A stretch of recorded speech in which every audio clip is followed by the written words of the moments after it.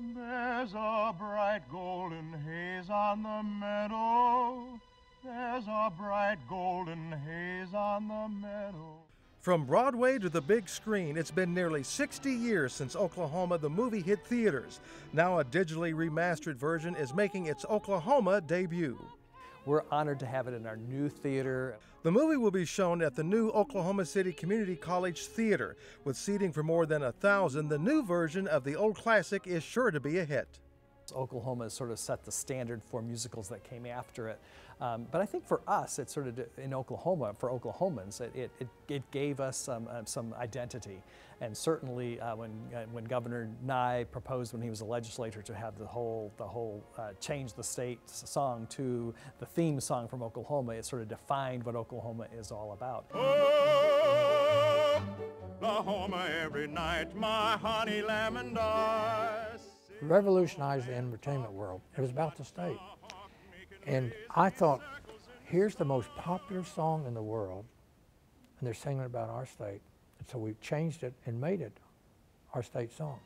Former lawmaker and Oklahoma Governor George Nye historically married the movie with our state's image.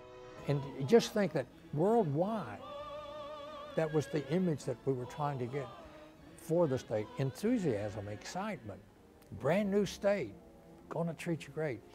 And I think it was the best PR job any state could have ever had, was what Rodgers and Hammerstein did.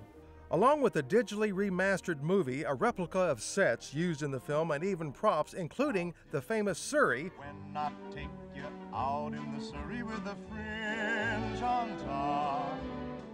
Yes, the one with the fringe on top are on display at the Oklahoma History Center. Well, I really think that Oklahomans love this movie so much for several reasons. One, it's great art.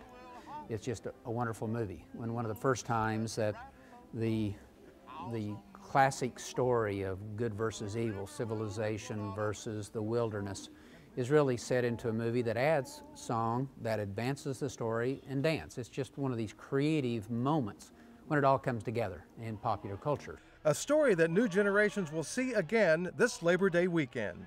And when you do see it, just know when it comes across the screen and Shirley Jones comes out, it'll be OKLAHOMA exclamation point.